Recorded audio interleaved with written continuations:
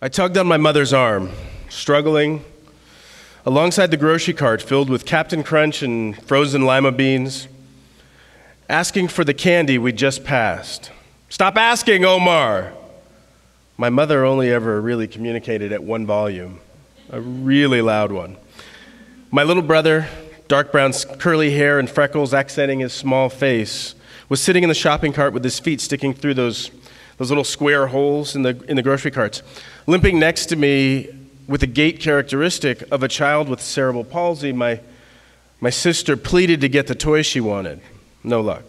Just ahead of us, my older brother, sandy blonde, shoulder-length hair, still matted from water polo practice, turns and groans like only a teenager can.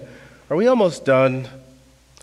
In the next moment, something happened that it would take years for me to understand. All of us seemed to yell, "Mom!" at the same moment, and then I noticed the looks on the faces of the adults nearby. I couldn't place it at the time, but even then I knew it was some sort of bewildered look.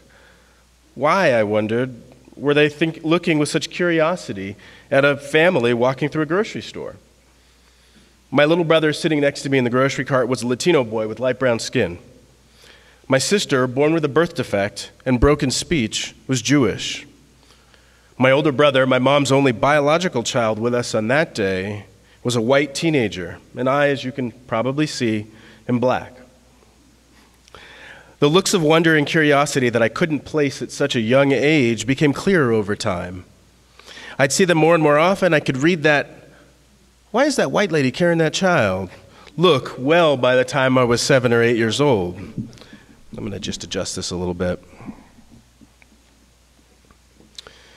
Even though I didn't understand it completely, sprinkle in more than 100 foster brothers and sisters over the course of my life, different shapes and skin colors, medical conditions that I've had, and my house might really have been the original Rainbow Coalition.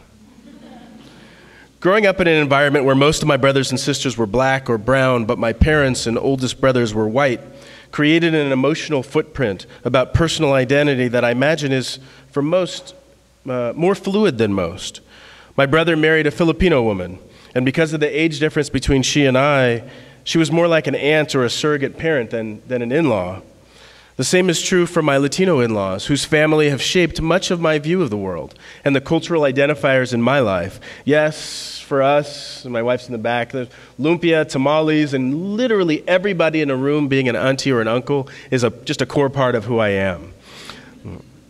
Returning to the early years, my mother's favorite story of my young life revolves around bath time as a toddler. She'd run the Cookie Monster bubble bath and sort of drop me into a heavy sea of this lukewarm water. There were action figures, bubbles coming up all over the place. And once I settled in, she stepped away to go around and get a towel. And when she came back, I had covered my hands, my arms, my head, and just my whole face with these white bubbles. And I was just peering through these little holes. And she looked at me, and this time she decided not to yell. She said, "What are you doing, silly?" She said with kind of a chuckle, and I looked at her and I said, "I'm making myself white like you, Mom." Right? It's okay to laugh, right? Like that's one of those things. It's like, oh, it's a push and the pull. But let that sit for a minute, right? The innocence and complexity of that statement out of the mouth of a 2.5-year-old is wild. Comedians used to write whole comedy sketches making fun of Michael Jackson for, quote, wanting to be white.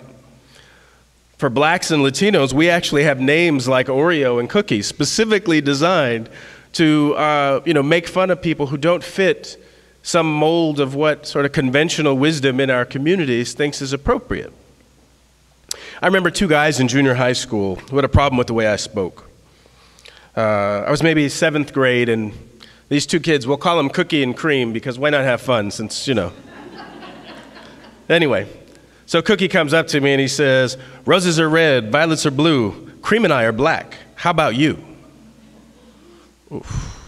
And there it was. What did it mean to be black? Was it something you could define with a Fresh Prince of Bel-Air anecdote, which is basically what they were doing? Another story from the same year, I was in PE, you're 7th grade, it's first time into PE. I come out, I've got baggy shorts and, just regular clothes, whatever shoes that my mother could sort of, conjure. I get out there, there's this moment, I'm all set, ready to go, and this kid looks at me and he points at my knees and goes, "Damn, you ashy." If you don't know what ash is, like probably like a couple people in here are like, yeah. If you don't know what it is, find yourself a black friend or make yourself a black friend and ask.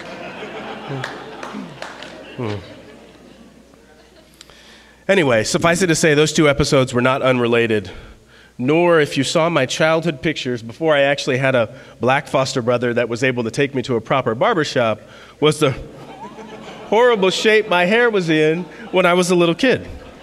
No.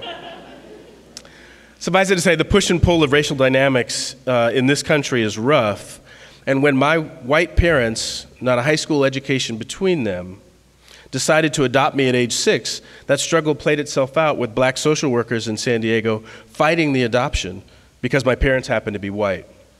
This struggle of race and what it means tried hard to dominate the early years of my life. And it exists not just across racial groups, but often within them as well. I remember a teacher at O'Farrell, where I went to school in southeastern San Diego. His name was Donald Robinson. He was a dance teacher. Strong, masculine, unafraid to stand his ground or get in your face if needed, and a black man. And he said something to me I've never forgotten. He said that the reality of being black in America is that there's not just one version of it. And you don't need to be concerned with what one individual might say or do. Be who you are and be comfortable with that. It stayed with me. And if you think about the image of, if you think about Fame or one of those TV shows, a just strong black man in tights saying this to you, right? At 13, 14 years old, it really stuck with me. Early in high school, I moved to a small rural town from San Diego where I felt the sting of real in-your-face racism and the warmth of strangers. This was all from people who looked the same on the outside, but were really quite different. I could tell an entire additional story about what it's like to be called nigger. What it's like to have an opposing coach, I played high school football and college football, to have an opposing coach scream as I'm running down the sideline, "Get that nigger." I can say what it's like to catch the winning touchdown and have one of my own teammates run up to me and say, "Man, you're a great nigger." It's okay to laugh at that, right? That's one of those situations where it's uncomfortable, but he just didn't have the emotional facility, right, to congratulate me without a racial slur. Anyway. Many of those people who had such limited experiences with black people in that town actually have turned, perhaps in part because of social media and just life in general, into terrific adults. I know that sounds strange to sort of look back at experiences like that and view them the way that I do, but I guess I have a really large capacity for forgiveness and I'm really happy about the way that ended. Anyway, despite those challenges, the next 3 decades of my life left me with something that some might consider a surprising view of America and what I'd call our shared identity. In the fall of 1993, I crossed the country to go to Morehouse College, a tiny all-male liberal arts college, best known for being across the quad from an all-women's college, if you know the area, and also the alma mater of Dr. Martin Luther King Jr. Bless you. I was crossing the country with no family, no friends, and really no idea of what I was getting myself into. And this isn't a story about how Morehouse was sort of created in the wake of the end of slavery to provide some educational opportunities. It's actually the story about a 30-something white couple, a liberal Jewish New Yorker and a conservative Nazarene Christian Midwestern guy, and what they represent in that concept of a shared identity. I can't tell this story without talking about those two people, Wendy and Kevin Best. When I got off the plane in my journey to Atlanta, alone and curious about the future, the first friendly face I saw was one I didn't even recognize. Wendy came up with a huge hug and a smile as if we'd known each other for years. Behind her, reserved but friendly, stood her husband Kevin, a mountain of a man, a former college basketball player. He greeted me with a warm handshake, and over the next 2 years, they would demonstrate on more occasions than I can remember a thing about identity that I have come to see over and over again in my life since those days. I was connected to Wendy and Kevin only loosely through my sister-in-law's sister's college roommate 30 years before that. But Wendy ended up being a tremendous influence on me at the time, and I didn't realize it until years later. That influence wasn't about race or gender or religion. The person Wendy was at her core, her identity, transcended all those markers. It wasn't her Jewishness nor her liberalness that caused her to stand in as a surrogate parent and help me lug a chest of ratty clothes up flights of stairs in the muggy August Georgia weather to start college. Kevin's conservative views and white skin weren't the things that caused him to drive across the city at like 35. So now I'm older, right? I was like 41.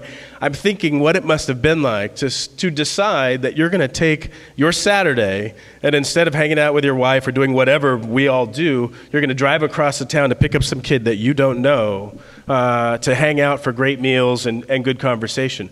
That's just a kindness that has really stuck with me and resonated. I stood up here, a black man raised by white parents, with a heavily influential Filipino and Latino family, wrapping their arms around me and each other over the course of my 41 years.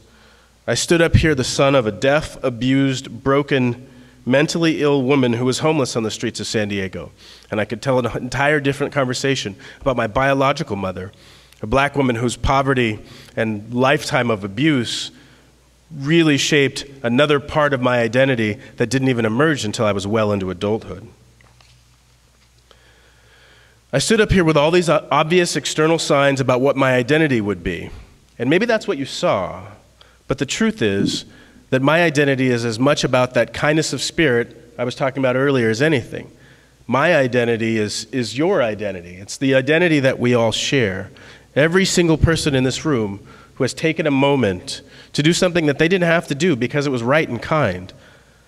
Sometimes you go to these types of things and expect tragedy and just this notion of having to overcome.